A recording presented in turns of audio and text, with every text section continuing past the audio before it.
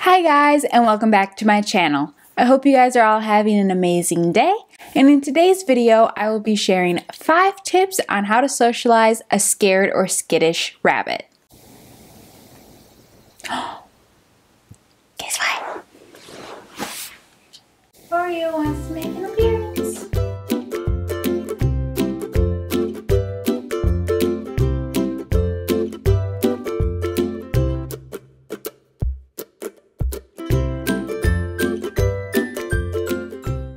So sorry for that distraction, but Oreo is literally right behind this camera, and Oreo is my dwarf hamster, and it's about 10:30 in the morning while I'm recording this, and she is usually never awake in the morning. So anyway, let's get back to today's video. And in today's video, I will be sharing 5 tips on how to socialize a scared or skittish rabbit. If you just adopted a rabbit, these tips will help you be able to bond with your bunny. Also, if you're a foster mom like I am, these tips will also help you bond with your new fosters. Definitely if you're rescuing a bunny, usually these bunnies have a past, really don't have a lot of trust with humans, and so it usually takes a little bit longer to bond with them and socialize them and just have them realize that we are not going to hurt them. So let's get straight into the 5 tips. So this is Guinevere, and she is my current foster bun, and she'll be featured throughout this video.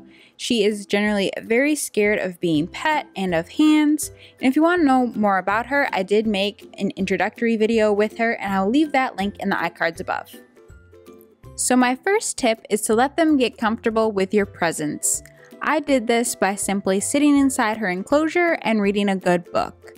The idea is to just let them know that you're not instantly going to hurt them, and that if you're there, it is perfectly safe. My second tip is to get down to their level. To do this, just lay down in their area.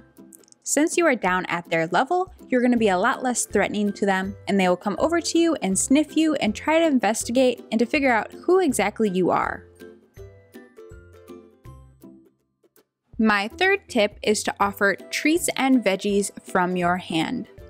Generally, rabbits have a very high food drive, and it makes treats and veggies be a very high currency when it comes to rabbits.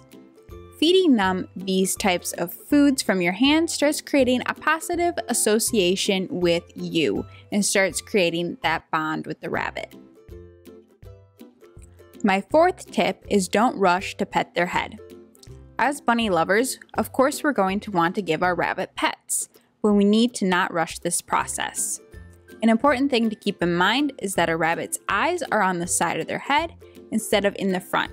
So if you go directly to pet them, they're not even going to be able to see your hand.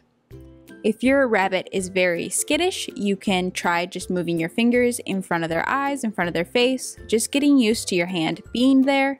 You can also bribe them with treats and veggies, giving them a treat, giving them a stroke on the head, and just creating a positive experience with pets. My 5th and final tip is to just be patient with building trust with your rabbit. This bonding process can take a couple days or a couple weeks depending on your rabbit. A key point is to just stay consistent and to continue building that trust and that bond.